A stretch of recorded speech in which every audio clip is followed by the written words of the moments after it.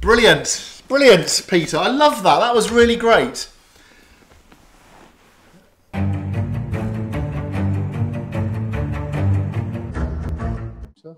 Yes. And we are recording. Peter, hello. Good afternoon. It's excellent to see you. We are here to discuss a brilliant book that you put across my path that I'm trying to share with as many people as possible. And I just hope that we can have a little discussion about that this afternoon. But it's really good to see you. Just for those who are watching who don't know who I am, my name is Richard Matcham and I'm the pastor at Taunton Baptist Church. Peter, why don't you just say a little something about yourself and maybe even something about your former profession, because that's pretty gee whiz.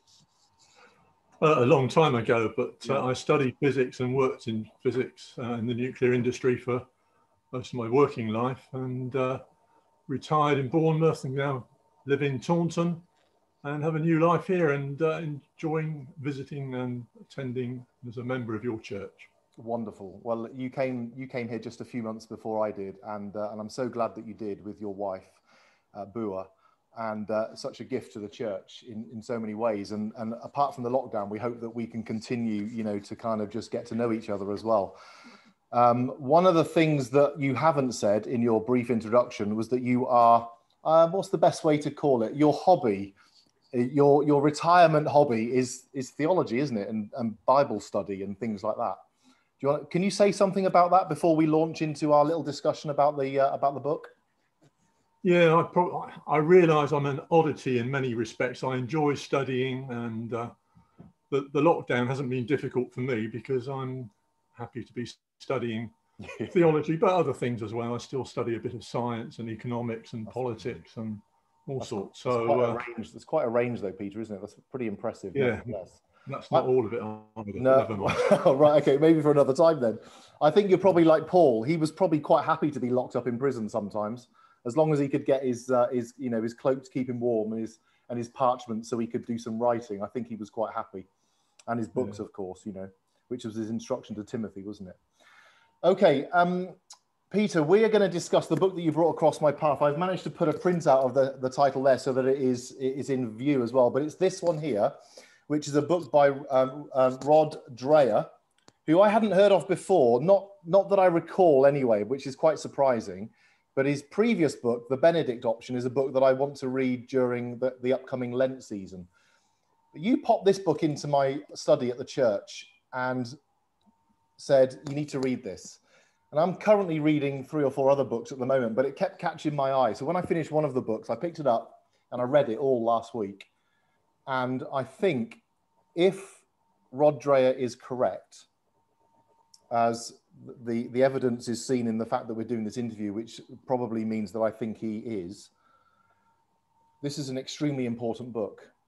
So before I say what I thought was important, what grabbed my attention, why don't you tell me why you thought it was worth my read? What grabbed your attention? Sure. I think most of us are aware that society around us is changing a lot. Rapidly, yeah. And many aspects are not for the better. Particularly for my generation, some of it can be quite disturbing, actually. But a lot of the things are isolated things here and there. What the book did for me was to bring together a lot of apparently isolated things and string them together in a way that made a coherent sense from them. And particularly what he's presented is that there is a threat that's coming. In fact, he says it's coming quickly down the line.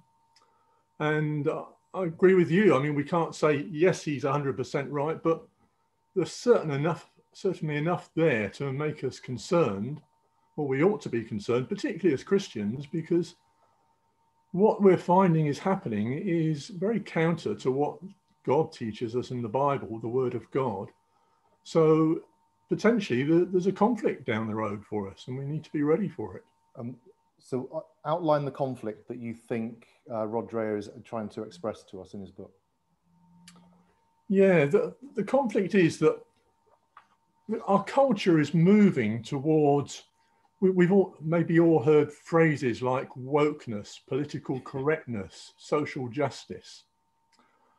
And on the face of it, just words. And unless you start looking into it, you probably won't take much notice. But when you do, you realize that the ideas behind it, just take social justice for an example, has its origin. Which Peter, is a decent phrase and a good idea. Social justice is a good thing. So, yeah, bearing that in mind, what's gone wrong? Yeah.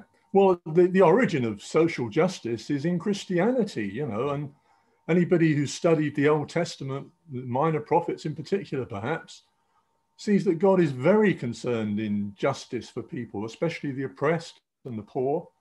So one would think that this is a good thing if people are concerned with social justice. But they've redefined it as many things.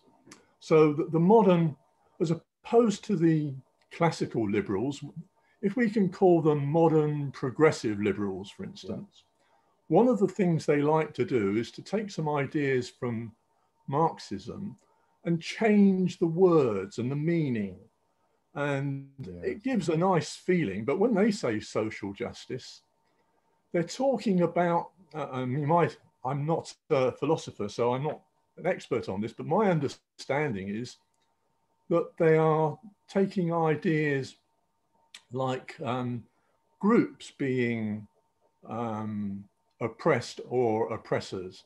So if I can give an example as I understand it, according to these new social justice warriors, as they call them. SJWs.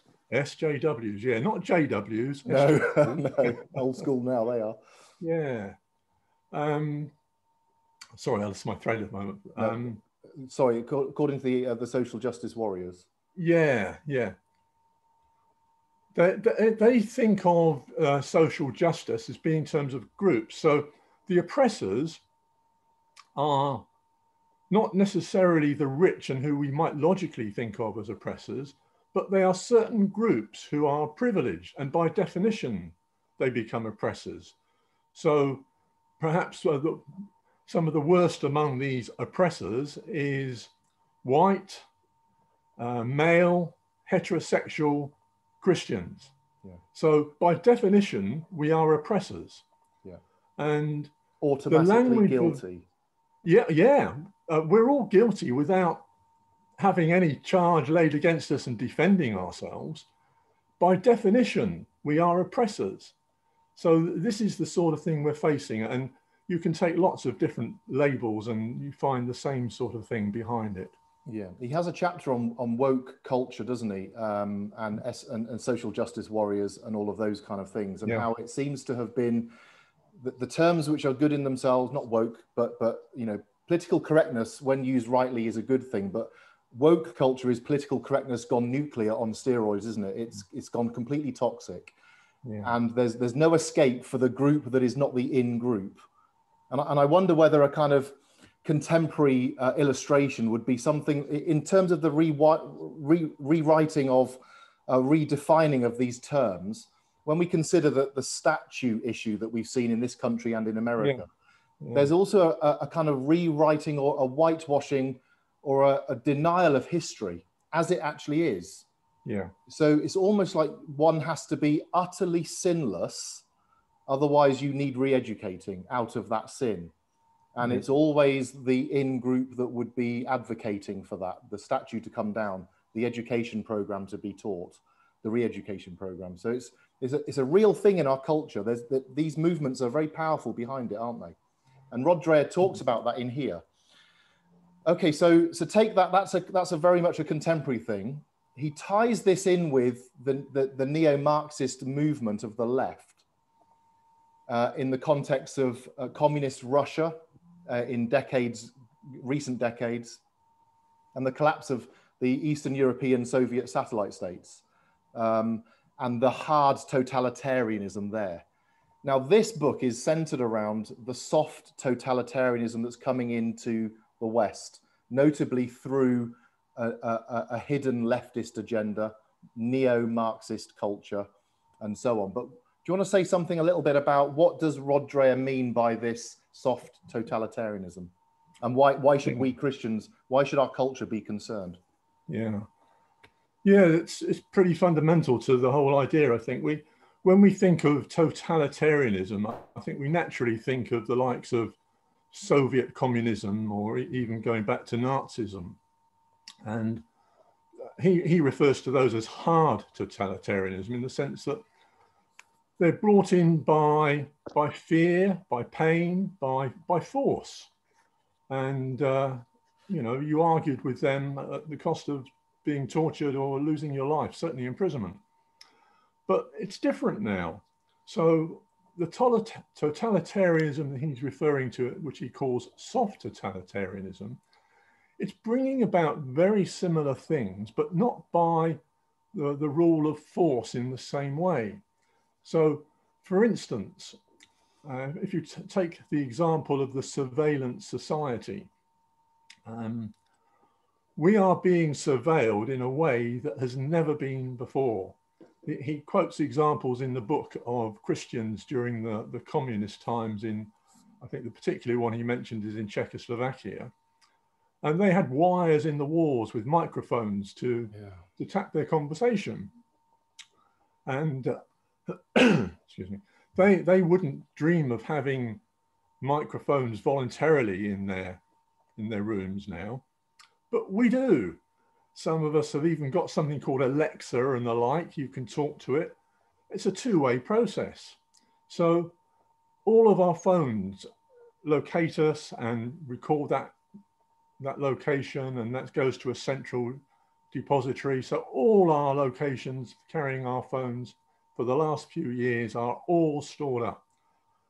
They're not being used against us at the moment. They're only being used for our convenience. And therein lies the problem, because especially I think the younger we are, the more susceptible we are, because we can make use of it very effectively. It's very useful to us. So there's an issue of convenience and comfort. Yeah.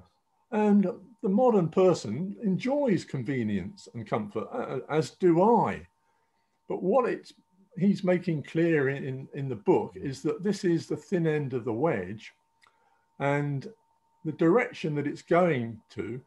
He quotes China as an example. They have something called the social credit system. Yes. This sounds awful, doesn't it? It does sound awful, but the Chinese people generally, they accept it and they consider it beneficial, because it enables them to work within the boundaries of what they're permitted to do and to gain by it. So this is the danger of these things. The social credit system is actually used to punish some, and they lose all sorts of privileges, like being able to have a higher education or travel on certain trains or things like that. Oh, is it? Are we walking into a trap then, Peter? Is this something that is just wrapping around us? It's becoming so convenient that we can't live without it. I'm talking about the technology aspect now. I mean, in the context of, say, Alexa, for example, to an Eastern European who survived communist Russia and the fall of the Berlin Wall, the collapse of the Iron Curtain and all of that, that must leave a lasting legacy. When we voluntarily bring these things in, we're assuming that the state will always be good. But I suppose Rod Dreher and many, many others as well, this has been my reading of culture for 20 odd years now. There's a trend and a trajectory going on here and history tells us that we can't assume that that will be the case, that they will be good or liberal, secular, whatever. We're already seeing the signs of that slight leftist squeeze, aren't we? We are. I know you're a student of Alexander Solzhenitsyn. Well, I only read the Gulag Archipelago just last year, and that's the only thing I've read of his. But yeah, it was profound, but yeah. Well, he makes the point that the greatest mistake people could make was thinking that the Soviet Union would be the only application of these principles.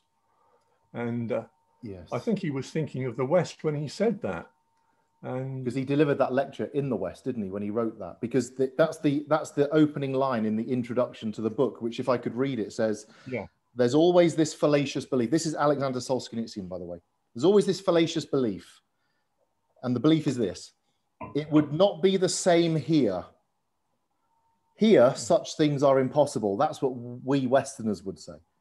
And then he says, alas, all the evil of the 20th century is possible everywhere on earth.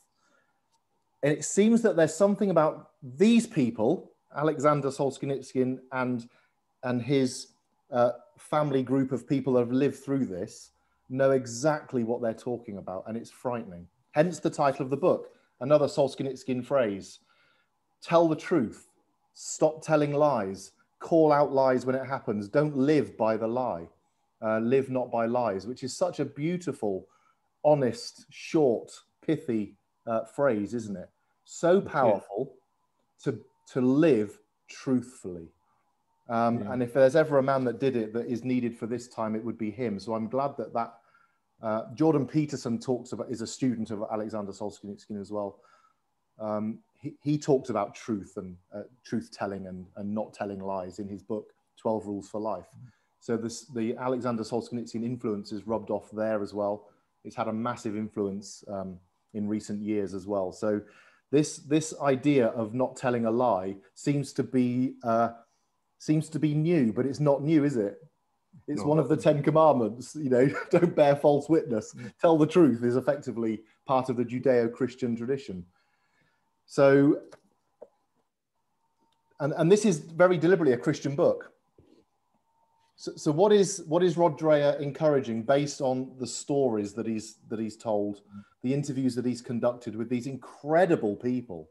I mean, it's astonishing, some of the level of insight and wisdom that's been collected that is now coming back over into our Western culture. And I think a lot of people intuitively know, Peter, don't they, that we're at a pivotal point in our collective Western liberal democratic civilization. Something's happening, isn't it? Whether we're approaching a tipping point or at it or just going down the other side, something significant is happening. And our culture is changing, isn't it? So what do you think, well, could you articulate for us what his response is? Because it's pretty good, isn't it? It's pretty sort of first century church. Yeah, I mean, as you say, it's quite moving, challenging, and at the same time encouraging. That the conversations that basically he talked to these people who'd experienced communism in Eastern Europe, and they were first-hand sufferers, basically, in many cases. They'd been to prison, or they were the relatives of people who had. And the point that he makes, and I found this perhaps the most, how can I say, more than moving, it was the key thing for me in the book, the chapter on suffering.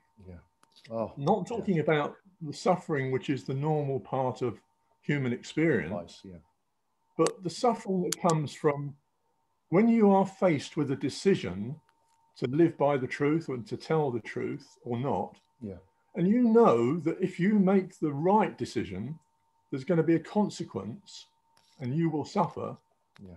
That's pretty awesome. It's not something that people like me, any Christians in the West, have had to face in the past. And the fundamental point he's making, I think, is that this is what's coming down the line.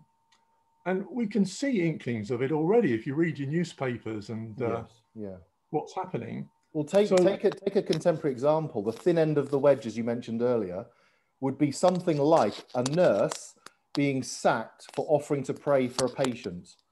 That is the thin end of the wedge. A liberal society doesn't do that. And so there's only a ramping up from that moment onwards, isn't there? So that is a kind of one example at the thin end.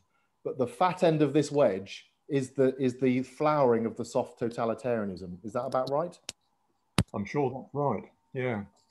I mean, there are so many aspects to it, but I think that the second part of his book is about how Christians in the past have dealt with this. And they have in almost every generation. It's amazing, isn't it? The richness that's there. Yeah. It's almost like a handbook for us to understand and prepare for the future. I mean, we all hope and pray that the cup will pass us by, I think is the phrase that he uses. But we shouldn't assume. I think we would be unwise just to assume that we won't have to face these things. And or we don't want to be like Hezekiah. At least it won't happen in my lifetime. As though that's a good thing. As long as I'm safe, that's all that matters. That famous Hezekiah response to the invasion of the Assyrians, it's inadequate, isn't it? There is something about we need to get ready. We need to get ready now, whether we know it will be in our lifetime or not, because it's coming, isn't it? It is coming. It is. I mean, I don't have children, but people who do, this is even more important for them. Yeah. Because they need to prepare their children, who certainly will face more than someone like me will have to face in the future. Yeah. So there's quite a wide range of things to learn from. He talks about several ways to do this, doesn't he? He talks about small groups, the groups in Eastern Europe or even in the former Soviet Union, the underground church, that they were teaching, they were educating, they were reminding themselves of their Christian history, which is to say their Christian memory. They were catechizing their youth. In other words, they were giving them the essential Christian doctrine to be able to be a disciple that can say no to a tyrant, that can stand up to tyranny. And that's something that the early church, that's a foundational aspect of the early church, isn't it? The small groups, the house church, the underground church, the catacomb church.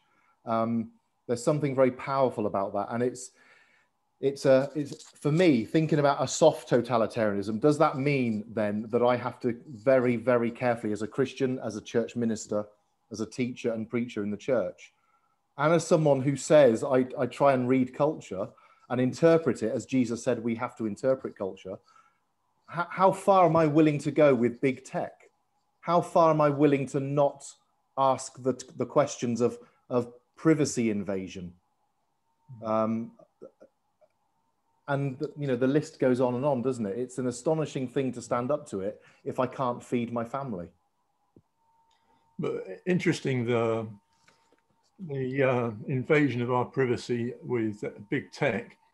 It's not Christians who are leading the way in arguing with that now. It's actually much wider. In fact, even President Merkel was complaining about that. I even saw a few days ago Vladimir Putin, of all people, giving a speech at the World Economic Forum. I sat through it, which not the sort of thing I would do. But ironically, even he is pointing out the dangers of big tech. Right. So it really is an issue. Yes, and we've seen them cancel individuals and whole other internet companies that don't quite align with their, frankly, it is a neo-Marxist emerging tyranny, isn't it? There is something massive to do with cancel culture, which is all part of the wokeness. How can we out-woke each other? Well, if we cancel everybody, then there's nobody. That's no good for anybody, is it? It's a kind of, it's like a cult of death, isn't it? There's no sense of human flourishing unless you're perfect. And nobody is. We can't live up to those. It's like a Puritanism, but without God. It's like an unholy holiness code to me that is just unlivable. So people are being cancelled or losing their jobs if a tweet is found from 10 years ago that may or may not mean what they think it means. It's becoming more and more toxic, which is astonishing.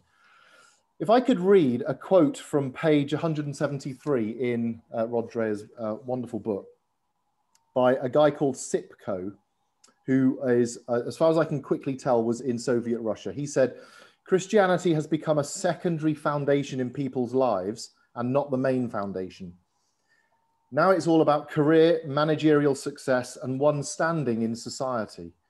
In these small groups, when people were meeting back then, the center was Christ, and his word was being read and being interpreted as applicable to your own life with alarming consistency. That bit is my own.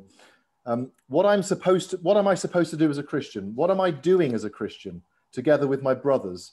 was checking my own Christianity. It's almost like you're identifying the dead wood, really. We know why we're Christian, and we know what we're doing, and we know what we've got to stand up to. And these Christians hunkered down, didn't they? And kind of, they fought the fight for the sake of the next generation that would emerge out of this communist dictatorship, this horror show that the Iron Curtain was. And on the next page, Rod Dreher just says something like, the institutional churches and their ministers will continue to be inadequate to the challenge of forming their congregations for effective resistance if they don't pay any attention to this level. And I'm normally quite suspicious of alarmism or hysterical screeching from the pulpit or from the academy or wherever it might be, or from writers. I kind of have an antenna that spots that shrill cry from these people who just want to sell books. But the title of the book gives it away. There's something honest about this, isn't there? That I couldn't get away from. And I found that really refreshing and terrifying. Do you want to just sum up anything that you're thinking of now as we come to a close, Peter, that you would like to say regarding the book? And then I'll conclude our discussion here, which has been really helpful. Thank you. Yeah, just one of the points he makes is that, bear in mind that he's talking largely about Christians in America and the system there. And anybody who works in a large corporation in the United States, where there's a human resources department, will find that the way that it operates is that the requirements of the human resources department is almost like you're having to make a statement of orthodoxy, of wokeness. Yeah. And woe betide you if you say something that's outside the bounds, as it were. Yeah. So employment has become moderated by these big companies. And whereas we might have thought that the main threat was coming from a statist government, it clearly isn't. It's coming from these corporations. Yes. And you mentioned big tech. And they're using language, sorry, Peter, of unconscious bias training courses, which is slightly slipped out of fashion now, because I think we are intuitively as a culture realizing how stupid that is. If you are, like you said, white, male, heterosexual, you're that scapegoat group of people in this woke view of the world, which is frankly just a horror show.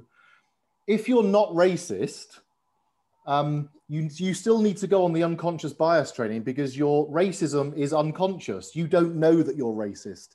So in other words, there is no escape from the accusation. There is no escape from the in-group scapegoating the out-group. And I find that fascinating dynamic, because again, going back to scripture, the Bible itself, which is the most honest book about the state of the human condition and our need and its solution, which is Christ, talks about the scapegoat mechanism. In the Old Testament, under the law, a scapegoat is a sacrifice. One goat is sacrificed. The other one has the sins of the people placed on its head, and it's sent out into the wilderness, where it will probably die. Christ, as our sacrifice, is also our scapegoat. So the Bible has a whole paradigm of this ideology that's been completely perverted and distorted, that if these SJWs recognized that to some degree, I think they'd be astonished. I think they've discovered the silver bullet, but they haven't. They've discovered an old religion that has been talking about this for millennia. That's how foolish they are, because again, it comes back to history. If you want to whitewash history and start again today at year zero, there'll be a massacre and an atrocity and another Holocaust not far down the road. And as alarmist as that sounds, that's how I can see a soft totalitarianism kind of working, which is quite frightening, isn't it? But I'm up for the fight, Peter. I know you are. I'm really grateful that you gave me this, book, which I'm now hoping But in the light of this interview with a few people in church and a few people, a few friends as well, maybe with half a dozen people or so, to start a book club going through this, because Rod Dreher has also done a wonderful study guide for it, which I've got printed out here, which just helps us think about these things in a group where we can challenge some of the ideas, maybe try and work out how or why we might agree or disagree with some of the concepts or some of the ideas that he's come up with. But what I'm hoping to do is do a book club. And I'd love it if you could join us as well, Peter, whether that would be in this forum online or whether we do that in person when we're able to. Because I think this would be, I can't think of anything more urgent in terms of biblical Christianity, teaching and discipling those that will go through this, that need to go through this and will come out the other end and tell the stories. But it's about recognizing our responsibility in this too, isn't it? To stand on the truth, which a postmodern world says, well, there are multiple truths, which is self-defeating, as we know, because that's a truth claim in its own right. So there is a truth to know, isn't there? The truth is Christ, and we want to stand on that rock, and we want to be able to shore up the generation that will go through this. I think this is absolutely crucial. So Peter, I want to thank you for bringing this to my attention. I've seen about half a dozen of Rod Dreher's interviews on YouTube with various different people, and every single one offers a new insight. It's fascinating to listen to him. And I just wish that I'd been with him. I'd carried his bags or something so that I could go and meet some of the people that he's seen, because they're the heroes. These guys are just absolute legends of the faith, and we will be talking more about those in future generations for sure. Any final words, Peter? No, that's brilliant. Thank you. It's been great to see you. Thank you so much. And keep in touch. Send me some more books, all right? Okay. Not that I don't have enough, but you know what I mean. Take care.